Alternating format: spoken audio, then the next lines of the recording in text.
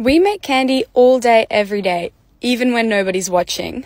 You might ask, why do we do the same thing if no one's watching? And it's just because we need to make that amount of lollies for our shop to function. When we have people watching, it is a lot more fun. We get to do fun things like make bubbles and talk to people and engage with them.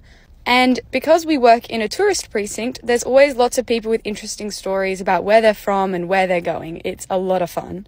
Making something for an audience is so much more fun than not, and that's why we live stream. When we first started live streaming, it was the middle of the pandemic and we literally had no in-store audience. And it was lonely. Being able to make videos and being able to live stream allowed us to connect with people in the way we've been connecting with people for 20 years.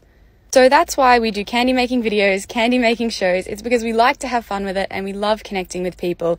And honestly, we just want to show off the art we do.